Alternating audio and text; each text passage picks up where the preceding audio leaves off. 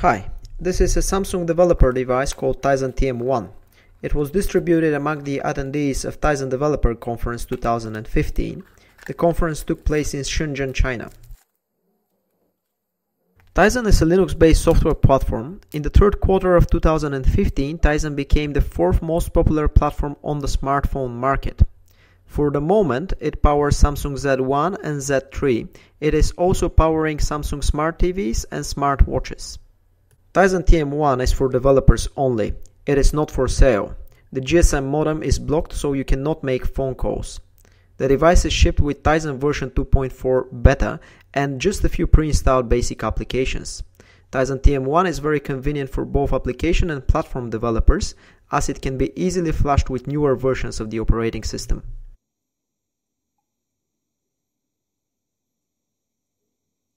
The user experience is not that different from Samsung smartphones with Android. There is a menu that you can activate by swiping from top to bottom and quickly adjust some settings like location, Wi-Fi, Bluetooth, and so on.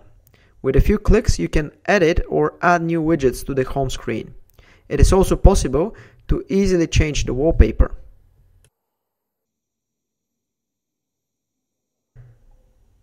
As I have already said, Tizen TM1 is for developers only, so it has just a few basic applications.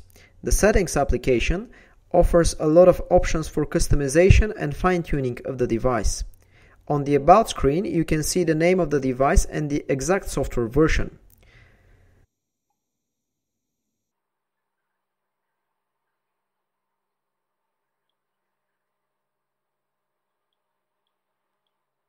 The user can select his preferred option for unlocking the screen.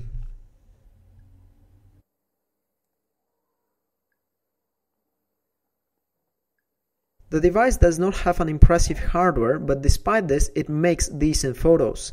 The camera application provides a few built-in filters. Of course, it is also possible to record videos.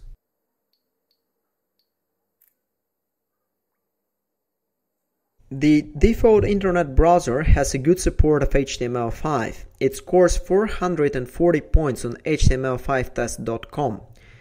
As you probably know, Tizen 2.4 for smartphones supports both web and native application development.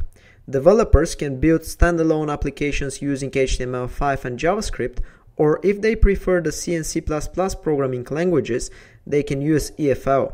It is also possible to combine both technologies and to build hybrid applications. Thank you. Stay tuned for more videos.